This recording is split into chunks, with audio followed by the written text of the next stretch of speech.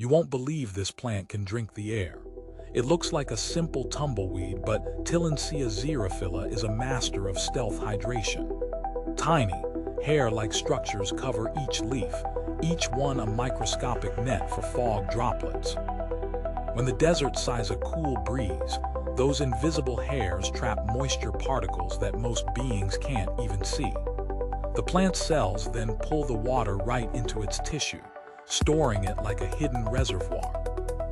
No roots, no soil, just pure atmospheric water turned into life.